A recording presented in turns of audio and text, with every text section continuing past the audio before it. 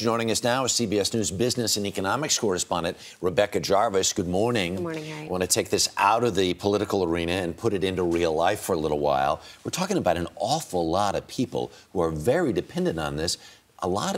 Because this economy, the rebound hasn't happened the way so many people anticipated it. Harry, you're making a really valid point there, which is that many millions of people have been unemployed for more than 6 months. It's a problem that has lasted a lot longer for a lot of people. And so when they lose those $309 checks on a weekly basis, it not only has an impact on them individually, but it also has an impact on the economy overall. And that's because when people get unemployment checks, research has shown it usually goes directly back into the economy. So if you're unemployed, you get a check, you spend that check immediately as opposed to putting it in the bank and letting it sit there. It's very interesting. We talk about unemployment numbers a lot. The unemployment rate right now is 9.5%. 5%.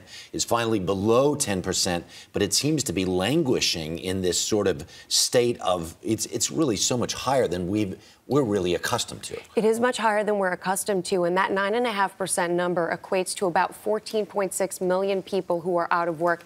8.5 million of them lost their jobs as a result of the recession.